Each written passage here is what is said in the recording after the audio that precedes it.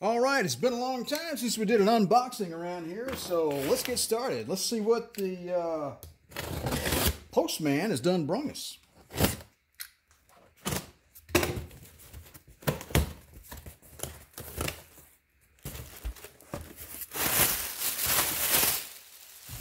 Ooh, nice.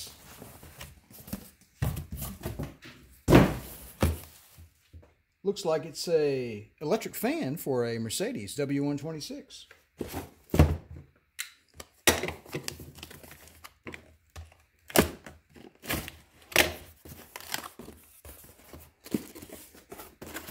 Nice.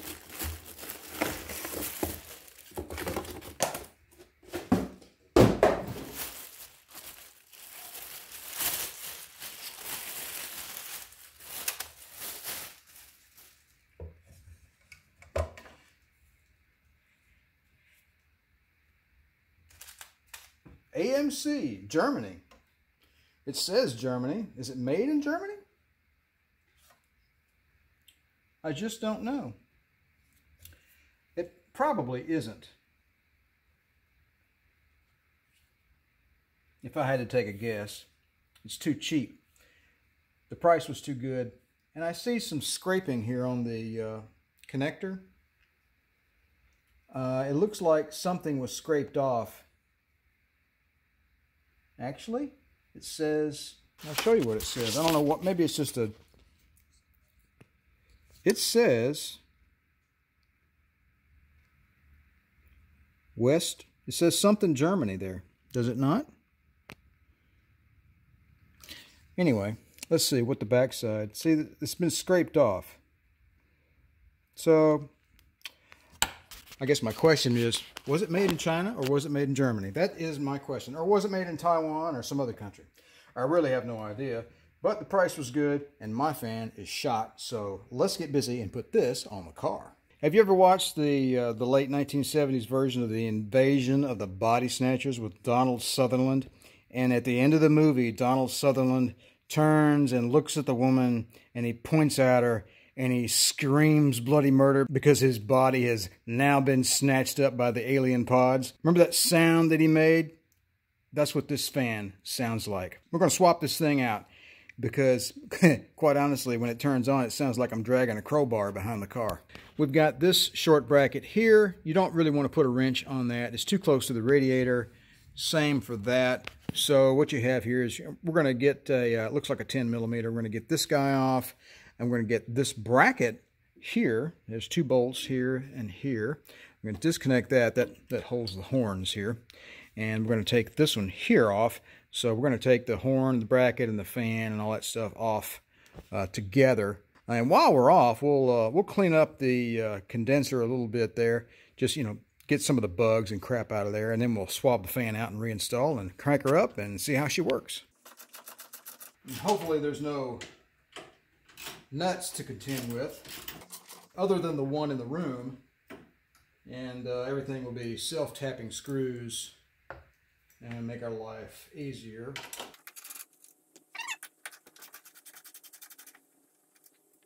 It looks like this fan is a Bosch. It's original equipment, but I checked the parts website. They wanted like $375 for a fan, for a Bosch fan to fit this car.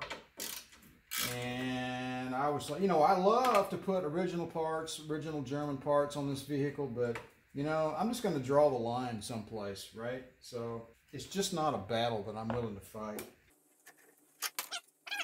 You don't want to tear up the condenser. One last screw on the top.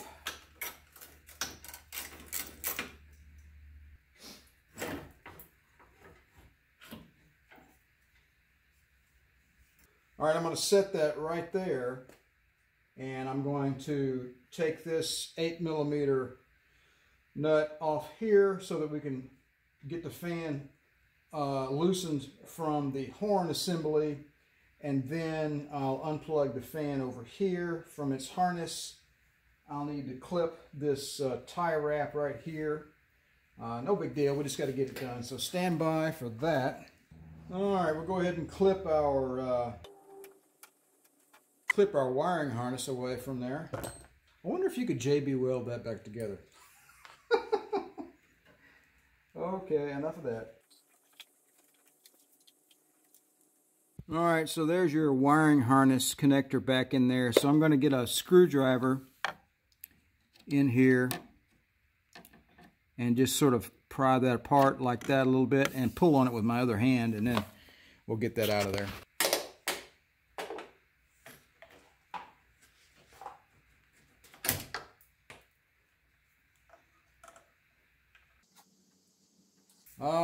Let's see, what's next?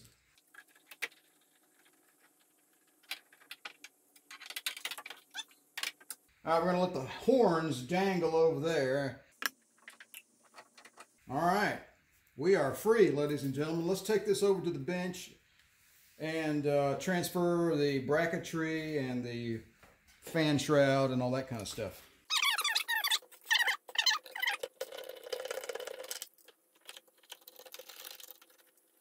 And it's not too crucial about the orientation. It just needs to be straight. You've always got a little wiggle room. Let's do this top one here next.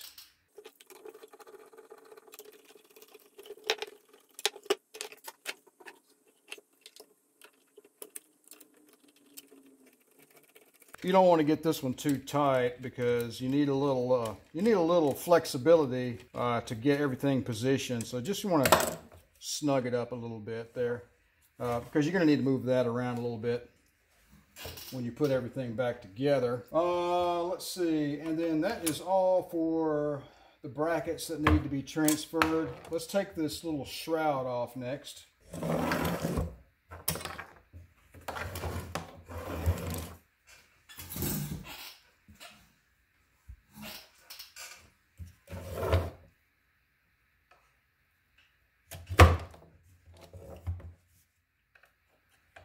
Hey, that's one way to do it.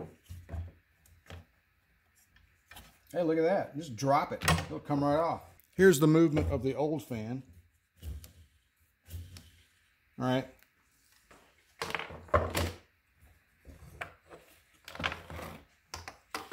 And here's the movement of the new fan.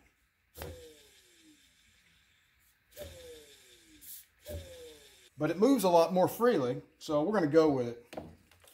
And to be honest with you, it was so cheap that, well, if I'm not happy with it, I'll just go buy the expensive Bosch one and put it on. So we're going to give this a try and see how well it works.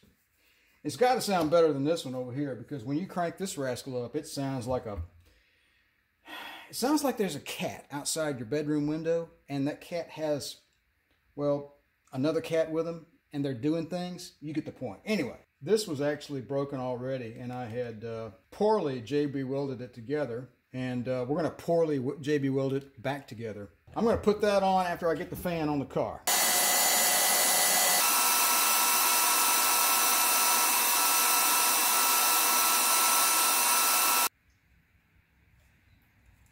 All right, so the last bolt we removed is going to be the first one back on. All right, so we've got it loosely attached on the top and on the bottom.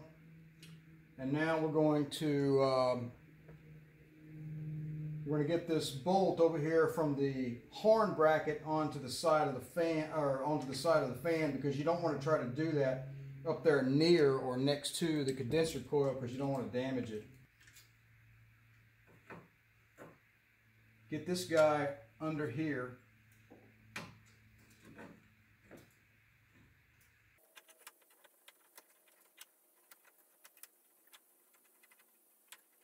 That's what that looks like. Okay? That's what that looks like. It's kind of a pain, to be honest with you. So it's kind of hard to film that.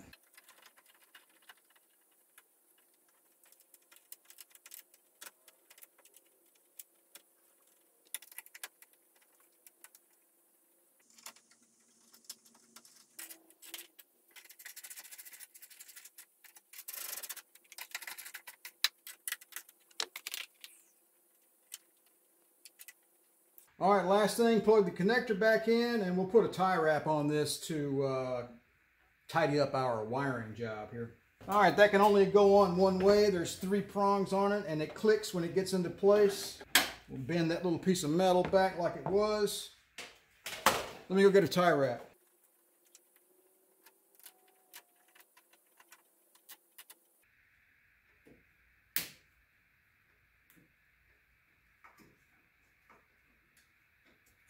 Since I have to repair this, I'm going to sand this down a little bit and do a better job on that, and I will let that dry for a couple of days.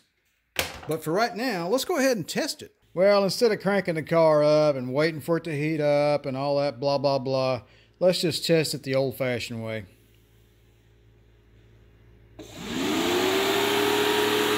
Hey, I appreciate you guys stopping by my channel.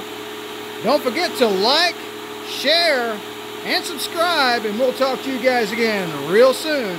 Take it easy.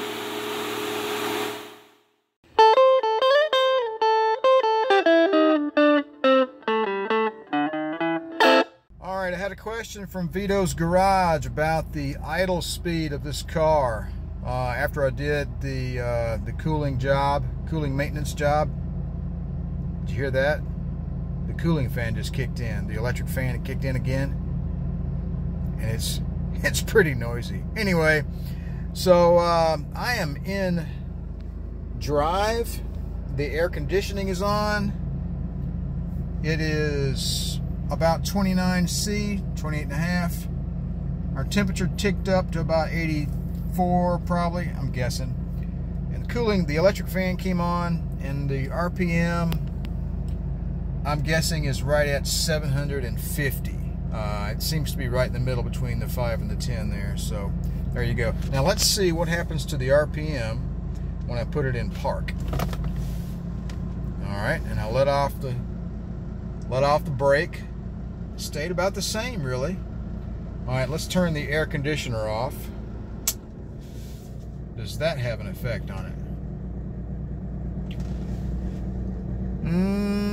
Yeah, it's a little higher. It looks like it's probably running around 800 RPM.